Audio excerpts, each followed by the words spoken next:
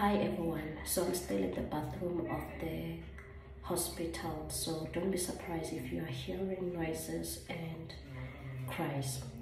So the word that God has for you today is that there's something that happens to your prayers when you are praying.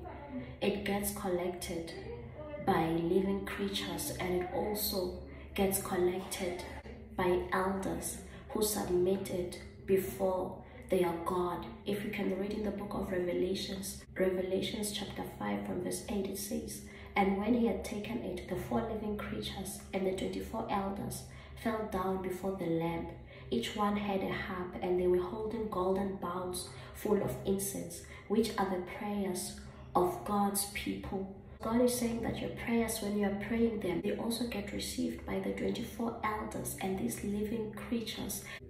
And when they submit it before God, they are like incense. That's why the Bible is saying that they were holding a golden bowl, falling before the Lord with incense. So those prayers that you submit before God, know that they are not in vain. They are incense before God. When God smells it, God is bound to answer. So your prayers are not in vain, because the people that God has tasked with securing your prayers and bringing them before Him are diligent in their service. In the mighty name of Jesus, amen.